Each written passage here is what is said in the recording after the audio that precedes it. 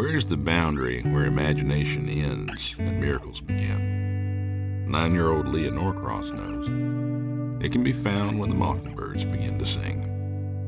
In a small southern town where she and her family are outsiders, Leah's invisible friend visits her with songs and prophecies that she weaves into her extraordinary paintings.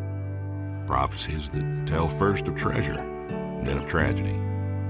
The good people of Mattingly are bitterly divided between those who believe in Leah's gift and those who are deeply afraid of her unswerving faith in the knowledge she's been given. As extraordinary events unfold, some lives will be lost, others found, and everyone in Mattingly must decide whether or not they can believe in the faith of one small and broken child and follow the song of the mockingbirds.